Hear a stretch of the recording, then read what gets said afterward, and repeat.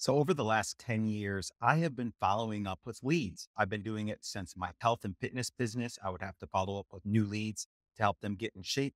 Then when I started my online business, I would have to follow up with people to remind them about me to come back. People get busy or they're just not ready to buy today, but they might be ready to buy tomorrow, next week, next month. And I've even had clients sign up 3 years after reaching out the first time. Hey there, my name's Brad Smith, owner of AutomationLinks. And today I'm going to give you my 5 steps to follow up with new leads. All right. Tip number one, I think is the most obvious: email. But you want to make these super personal. Email is about building a relationship, making sure you stay at the top of the inbox, making it all about them, providing education, providing value, making it easy for them to schedule, sending abandoned cart emails, and just making sure that they don't forget about you. Now, what you don't want to do is send numerous sales emails over and over because that's making it all about you. So my tip for you today is to make it personal and make it all about your lead. What is something that may benefit them and that they will think is valuable in the long run? Some other things I do is I always write it from my Gmail account and then I plug it into my email marketing software high level. That way it looks like a personal note from me. And if you've ever got any of my newsletters, you'll see that they are personal. They are plain text. And there's no images, there's no distractions, and it's all about providing value.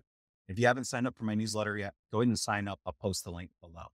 Tip number two, this is my favorite: social media. This is one that a lot of people forget.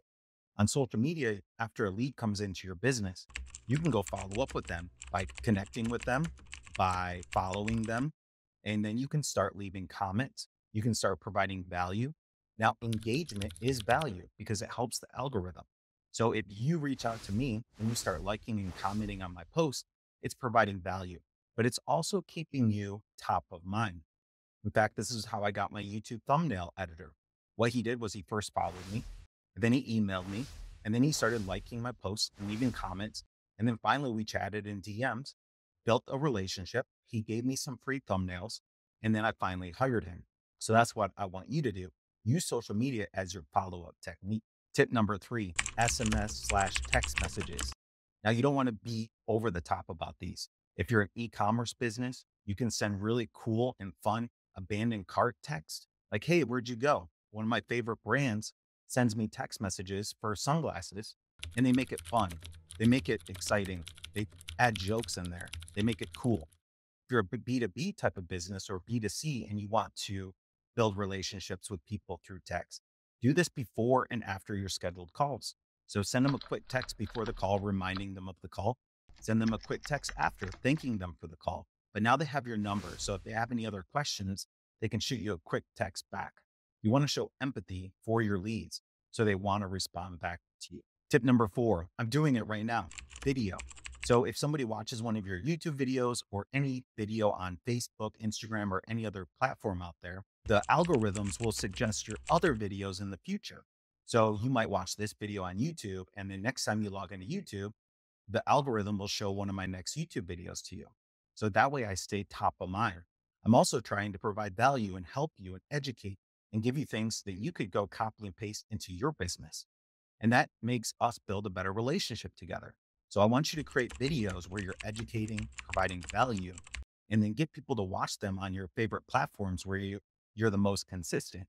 Then the algorithms will start showing your other videos to them, which is the most important. You're going to stay top of mind, even if they don't watch those videos. And tip number five, which is my new favorite, because with the new AI softwares out there, it's really low cost to retarget. And retargeting ads are one of the best ways to remind people of you.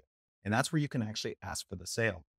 Now, the four things I mentioned before: email, social media, text, and video, those are all supposed to provide value to your leads, educate them, and build that relationship with them. But retargeting ads, you can make sure you show to them to ask for the sale. So now they've seen you a few times, they've watched your videos, and now you can show them images or videos of your actual service or your product or your business and say, click the link to actually take an action. That's where you're going to make the most sales. Now, before you used to spend a ton of money to set up these retargeting channels, but we are getting pennies per click because you're retargeting with a warm audience instead of going out and grabbing a cold audience and bringing them in.